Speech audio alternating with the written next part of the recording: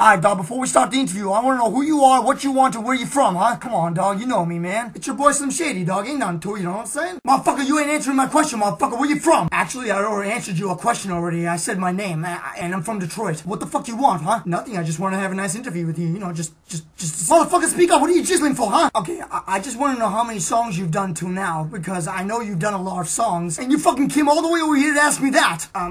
Well, yeah. Motherfucker, you fucking stupid, huh? Motherfucker, you think I'm gonna fucking tell you how much shit I did? I ain't gonna fucking tell you shit, buddy. Hey, if you wanna go like that, I can do the same thing what you're doing, son. Motherfucker, shut the fuck up, I don't wanna hear. Nah, dog, I try to be nice. Why you being a bitch, huh? Motherfucker, shut the fuck up, One simple question and all hell breaks loose. I'll fuck you up, motherfucker. Don't fucking talk to me like that. Well, what the fuck you gonna do, huh? Damn, you just never give up, do you, huh?